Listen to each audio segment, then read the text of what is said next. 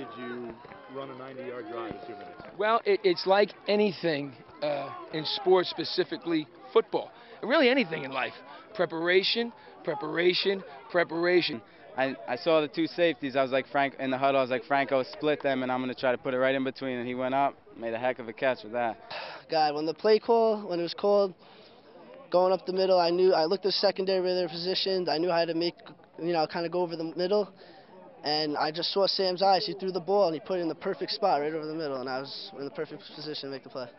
I don't have the words to say how proud I am of you, but we just getting started. We just getting started. Dynasty on three. Dynasty, baby. Go, baby. Arlington on three. 1, 2, 3.